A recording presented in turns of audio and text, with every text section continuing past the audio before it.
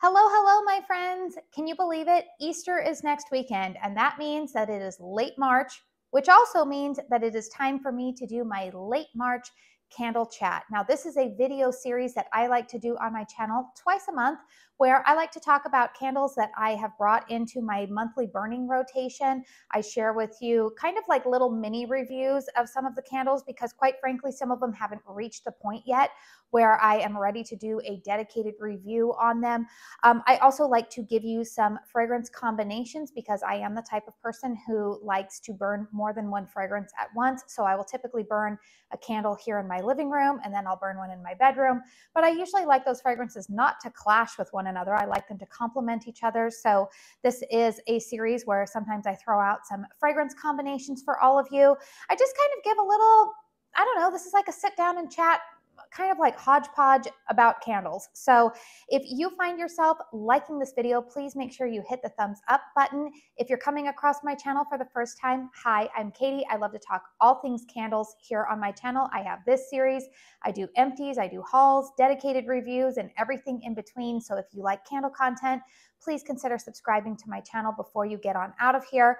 It wouldn't be one of my videos without a piece of hair getting in my mouth and me having to move it away.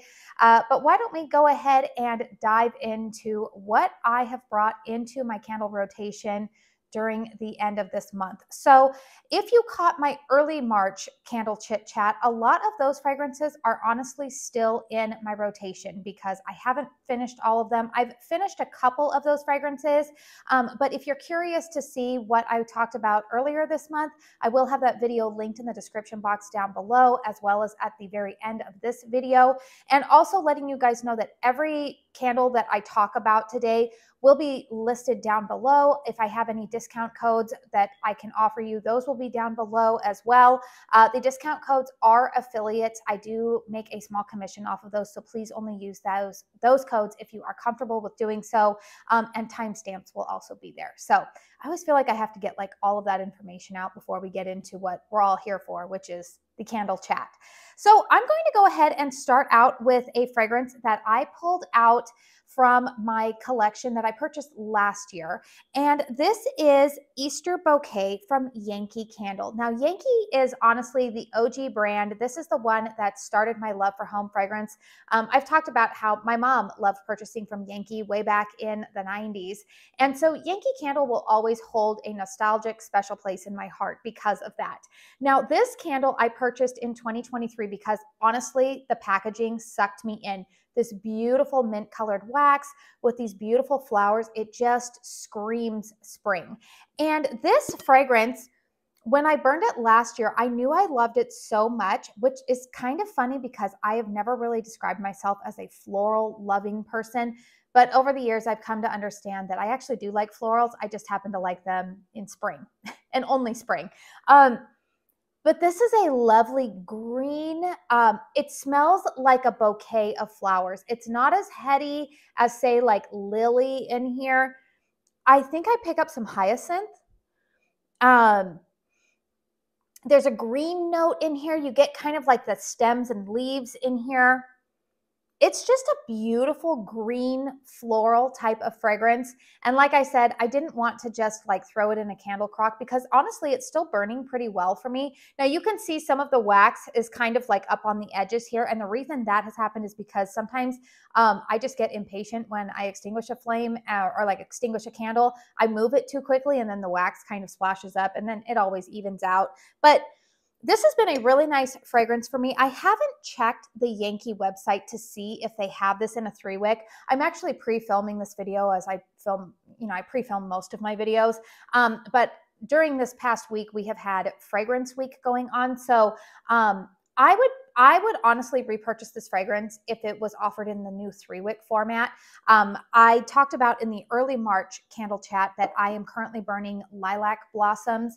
I think I will have a dedicated review on that one for you guys here on the channel this week. I'll talk about at the end of this video what I have coming up pretty soon for you guys. But anyways, that one's been performing really well for me and I've really been enjoying it. And of course, with Easter coming up next week, I feel like it is a perfect fragrance to kind of get me ready for the holiday. While we are speaking of Easter, I went ahead and purchased this candle when it came back into stock. Now, this is one of the candles that was on my wish list. I had talked about a wish list video back in February, I think. And this is one of the candles that I was intrigued about when it was first released, but I didn't purchase it because, again, I was trying to stick to my budget, and there were other candles that kind of I prioritized a little bit more. But this one came back into stock, and I went ahead and jumped on it. And last I checked, these were 30% off on the Kringle website. This is Kringle Candles Easter Brunch. So I talked about this in the haul video that I did last week and a half ago, something like that. Oh my goodness, you guys, this is really nice. I think this is the fragrance. I think this is what I wanted Bath & Body Works Almond Croissant to be, because this is very much, this one transforms on burn. This one, you get more of that savory bread note in here, like a croissant. It's definitely a croissant note. It's not, you've got kind of that like flaky, buttery pastry type of note to it. Slight hint of almond, but it's not like, I felt like the almond croissant one at Bath & Body Works, when the longer I burned that one, it kind of took on like a plasticky almond extract type of fragrance.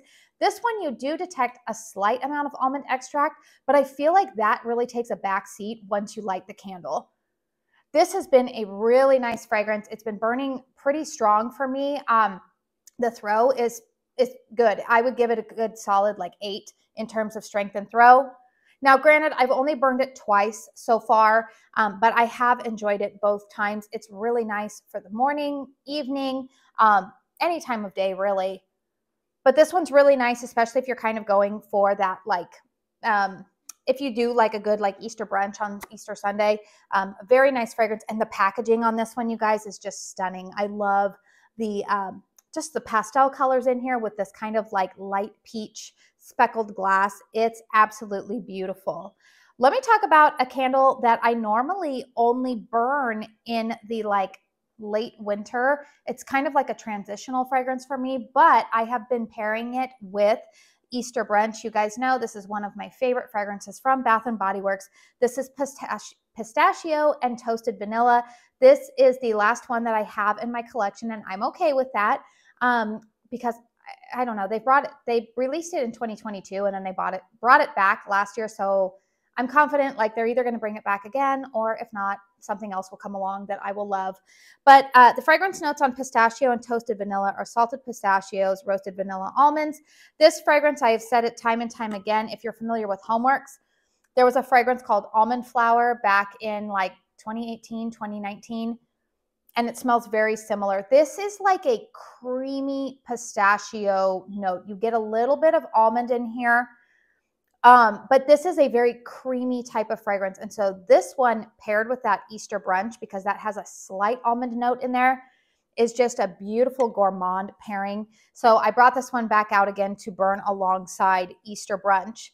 Talking about another fragrance that I've kind of brought out of the winter stash is another favorite from Bath & Body Works. This is Coffee and Whiskey. You guys know I love this one. It's one of my favorites from Bath & Body Works.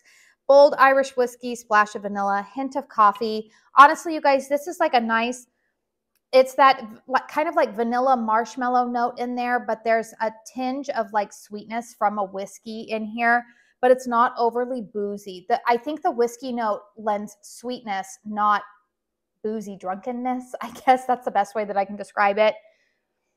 It's a very versatile candle in my collection, because you're going to see the one that I'm pairing it with, and you might be like, oh, I wouldn't have thought of that pairing, but it's actually really nice. Strength and throw on this candle is usually around a solid 7 to 8 for me. This one performs pretty well for me. It's one that oftentimes when I see a sale at Bath & Body Works, right now I think I have 2 in my collection, but when I start getting to like the halfway point of this one, I will probably purchase another 2, just because this is a fragrance that I really enjoy. I also like it in the body care, more so in the like fall, I'll wear that, but it's a nice fragrance. But the one sorry, I'm trying to reach over this without making all of these candles crash to the floor, the tile floor. That would not be good. The fragrance that I have been burning it with is this new number 33 limited edition candle from Bath & Body Works. I did do a dedicated review on this earlier this week, so that'll be linked below in case you missed it. So the fragrance notes on number 33 are espresso beans, warm vanilla, and lemon peel. And in that review, I stated that while I enjoy this fragrance, it's going to be a one and done for me. It's one that I'm glad that I didn't really like buy hordes of it. I like it. I don't love it. Definitely you get lemon and that warm vanilla. It's a warm vanilla fragrance in here for sure. It's not unlike overly marshmallowed one. They're saying espresso beans in here, and it's funny. I smell the espresso bean note probably a little bit more on cold sniff, but when this is burning, honestly, you guys, it's not unique. It's not, I feel like I have smelled this before in Bath & Body Works, and I mentioned this in the dedicated review, but this candle, if I burn it in like smaller spaces, so like in my bedroom or something, especially if I put it into a hurricane,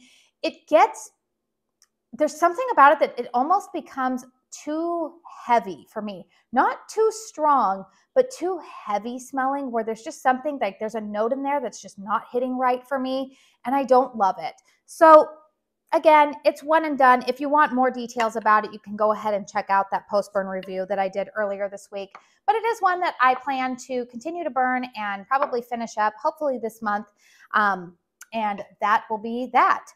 Let's see, other fragrances. I feel like this is like a time of month where I'm pulling a lot of candles that I kind of had set aside in my collection, and now I'm like rediscovering a love for them. So I did a video on Monday about the HOMEWORX sale that they were having, and I wanted to talk about, you know, some of the new fragrances that they were launching, the sale information, but I was also wanting to give you guys some of my recommendations. And so there was a candle in there that is already in my collection that I have not burned in probably close to a year. And I brought it out for that video, and I was like, oh, you need to keep burning this one because this one is so, so good. It's like one of those fragrances that the first time I had it, I was like, yep, this one's being launched into one of my all-time favorites. This is Blueberry Cheesecake from HOMEWORX. So I did decide to go ahead and bring this one out again. I actually have two of these currently in my collection, and spoiler alert, I may have purchased another one during the HOMEWORX sale this week. Fragrance notes are wild Maine blueberry, cheesecake accord, blackberry jam, and brown sugar crust. So like I stated in that sale video, this fragrance, and I say it every time, what you are seeing on the picture here is exactly what I smell. Now, if you're concerned about that cheesecake note being a little too lactonic and sour, it's not. It lends a creaminess to this, but it's very beautifully balanced out with the graham cracker crust with that blueberry compote on top. It's a very sweet blueberry. Personally, I think Harry Slatkin has nailed blueberry. His blueberry fragrances are probably my favorite. Although I will say that Kringle's blueberry muffin is pretty authentic to my nose too. But this is an absolutely stunning fragrance. It's such a good gourmand. If you want, I always say that if you are a gourmand lover, but you're also a seasonal burner like me, this is how I get my gourmand fix when the weather starts to get warmer. I kind of gravitate away from a lot of the like heavy spice fragrances, and I go more for like fruity gourmands. And this one is really good. I really like pairing this with Kringle Candles Lemon Sugar Marshmallow. I know you guys are like, we know, Katie, you love that Lemon Sugar Marshmallow, and it's sold out. Although it is in the Easter Chicks 2-wick, which if that's still available, I might pick up a couple of those because that's how much I love that fragrance. But another candle that I have in my collection that actually pairs also really well with this Blueberry Cheesecake, again, getting, just kind of getting a whole house fragrance thing going on here. I purchased this during Candle Day last year at Bath & Body Works. This is Blueberry Lemon Sour. So the fragrance notes on here are sugared lemonade and blueberry sugar, very basic. This is a very sweet, candied lemon, hint of like artificial blueberry in the background here. It's not the blueberry note that I'm getting from Blueberry Cheesecake, but I do tend to like blueberry and lemon fragrances together. So this is just a good, sweet, like honestly, candied artificial sweet, which it says blueberry lemon sour. A lemon sour is a candy. So I'm not faulting Bath and Body Works. That is what the description is. And that is what this candle smells like. So I've really enjoyed pairing this one with the blueberry cheesecake. It's a lovely fragrance combination. So that one has made its way into the rotation. And then let's see here, another HOMEWORX candle that I plan to start burning here pretty soon. As soon as I finish up, I have a couple of other fragrances that are like almost done. But this is a candle that HOMEWORX sent to me in PR at the end of last summer. I want to say that this was probably, I received this in August, and it was kind of a strange release in my opinion, because it was coming out around the same time that they were launching a lot of their fall products. But when I received it, I was like, that smells like more of a spring candle. And this candle is Wildflower Meadow. Now, honestly, you guys, I don't know if this candle is still currently available. I have not seen it on the Slatkin & Co. website. If I can find it at any other retailers, I will try to have that linked down below for you.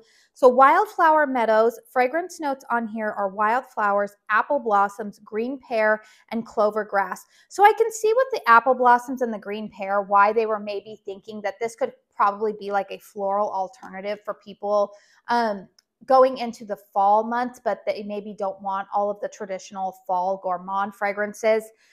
Or maybe like even like leaf type of fragrances. This is, I think, they were catering towards the floral lovers.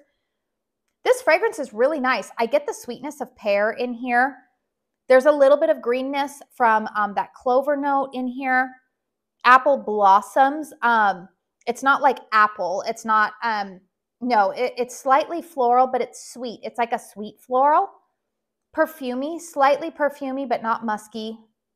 It's a really nice fragrance, and the packaging is nice for this time of year. So this is one that I plan to burn soon. I haven't even started burning it yet, like I said, because I'm trying to finish up a couple of other fragrances. But that's one that I thought, you know what, this is the time. This is the time to do it. All right, another candle that I have started to burn, and I'm going to try to burn it enough so that way I can do a dedicated review for you guys. But honestly, this is a fragrance that I see myself pulling out more so towards the end of summer as we transition into fall and winter, because this, in my mind, is more of a traditional fall or winter type of fragrance. This is KRINGLE Candles Sage and Palo Santo. This fragrance was sent to me in PR from KRINGLE. If you guys happen to have missed my video, I don't think a lot of you guys did, because it did pretty well last week, and a lot of you guys saw it. I got a lot of wonderful feedback on it. I'll touch on that in a minute. But I did talk about, you know, all the things people want to know about receiving PR in that video. Anyways, this is Sage and Palo Santo. I like Palo Santo fragrances, to be honest with you guys. Sage, I'm not really familiar with. I mean, I know what the herb sage smells like. I hear people talking about like saging their houses and stuff like that. And I don't know, you guys, I'm going to sound weird here, but I don't really care. I'm covered by the blood of Jesus. I don't really need to be saging my house because I don't have that stuff coming into my home. But anyways, I don't need to use sage, but I do like the fragrance on this one. Palo Santo is a fragrance that I really like. It's like a sweet kind of resinous wood that is used in a lot of like, I want to say like healing practices or whatnot, but you know, some people believe that it I don't want to say that it has powers, because that sounds weird. Oh my gosh, when I said powers, it made me think of what is it, Nacho Libre, you know, when he says I need the eagle powers. Like okay, I'm getting off the rails here. But it's used in a lot of like medicinal thing. A lot of like indigenous tribes and stuff have used it for centuries for medicinal practices. That's what I was trying to say. And I like Palo Santo. I don't know how I'm feeling so much about the sage in here. I like it. I don't love it. So it's one that I don't really see myself repurchasing. However, I do like blending this fragrance again with other candles that I have in my collection. And the reason why I think that I will bring this out more so in the fall and winter is I think that's why I'm not enjoying it as much right now, because my mindset is more spring, summer, light, airy, citrus, fruit. this is what I will be craving come late August when I am ready for transitioning into fall fragrances. I actually plan to blend this with Kringle Candles Reserve Great Pumpkin from last year. I think that's going to be a beautiful blend. The other candle that I pulled out from my collection that I have been burning this with is another Kringle candle. This is Fireplace from Kringle. So again, like kind of like a hearth, warm type of fragrance. Fragrance notes on Fireplace are smoke, wood, spice, herbal, amber, and vetiver. This is a really nice fragrance. You get that amber, you get the vetiver in here. It's sweet, not overly smoky, but it does have a little bit of smokiness to it, but it's not as smoky as, say, HOMEWORX's Winter Fireside. Just a really nice fragrance. So those two together have been complementing each other really well, and I have been burning those in the evenings. So keep an eye out this week. I do hope to get the Palo Sage and Palo Santo review for you guys up pretty soon, because I know that that's a newer release and some of you guys have been asking me my thoughts about that one. But all of these, you guys, are ones that I am just bringing into the rotation. Again, I still am working through a lot of the ones that I pulled out earlier this month. And then other things I just wanted to touch on. I wanted to say thank you very much for your feedback on that video that I did last week, last Sunday, the one that I was kind of pulling back the curtain and bearing my soul to you guys. But I received a lot of positive feedback from you all, my subscribers. You guys were so wonderful in the comment section. And it was also really encouraging because I received a lot of support from other creators in the YouTube and Instagram space. A lot of people chimed in, a lot of people were sharing the video. So I really, really appreciate everybody who took the time to do that. Truthfully, I mentioned this over on my Instagram stories. I was a little bit nervous to film that video and share it just because I know that topic can feel a little divisive, or people are polarizing. People have pretty strong opinions about things. And so it was kind of a way where I was being a little bit vulnerable with you. I was also sharing a vulnerability about like the topic that I touched on at the end of the video, where I was talking about how, sometimes creators, we have bias towards products that we know that if we talk about them, sometimes they will get us views. And I did want to clarify something on that, because I had a couple of other creators comment on there. I just want to say I am very, very well aware that I follow a lot of other people in the community who genuinely love Bath & Body Works products. It is their favorite brand to purchase from. And I definitely don't doubt that. I didn't want it to come across that I was saying like all creators only cover that brand for the views. Please don't hear that from me. I honestly was really just holding up the mirror to myself and letting you guys know that for me personally, Bath & Body Works is not my favorite brand to purchase from. They are the highest risk for me to purchase from. And yet I was sharing with you that I know that for me personally, I can't stop purchasing from them. I mean, I could if I wanted to. Nobody's forcing me to do anything. But in terms of the health of my channel and desiring to grow, and also still wanting to reach a large contingent of the candle community who that is their favorite brand, or that's the brand that maybe isn't even their favorite, but it's what they can afford. It's what's easily accessible to them. I don't want to eliminate them either. And so I am very well aware that I have to cover it all. So anyways, I just wanted to make that really clear. If you happen to follow some other creators who really focus heavily on Bath & Body Works, they probably genuinely just love the brand, and there's nothing wrong with that, and they don't have to apologize for that, just like I don't have to apologize for really enjoying Kringle candles or HOMEWORX. Or honestly, you guys, I try to give a fair shake to each one of them. I recognize none of them are perfect. They're going to have their ups, their downs. And that's what my channel is here for, is to share with you, hey, they're doing this well, not doing this so well. So I think that's it in terms of wrapping up for that video. Stay tuned this week. I do have a fun collaboration video coming up for you guys on Sunday. That will be really fun. One of my other favorite creators that I've worked with in the past, I'm very excited to be working with again. And then next week, I plan to have a lot of dedicated reviews for you guys.